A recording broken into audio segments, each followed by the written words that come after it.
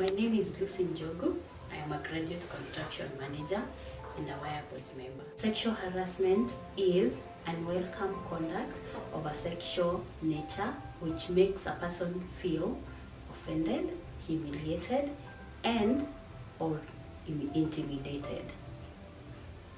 It includes situations where a person is asked to engage in sexual activity as a condition for that person's employment, promotion, or job stability.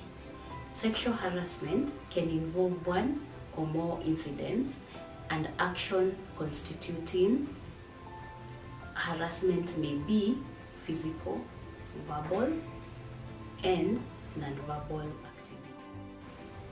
Physical conduct is and not limited to inappropriate touching, physical contact such as pinching, touching, physical violence which could include sexual assault.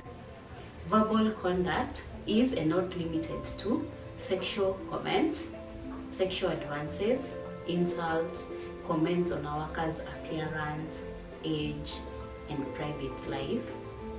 Lastly, non-verbal conduct includes and is not limited to 1. Display of sexual, explicit or suggestive material, rearing, whistling, and sexually suggestive gestures. Join me, Njogu, in saying no to sexual harassment.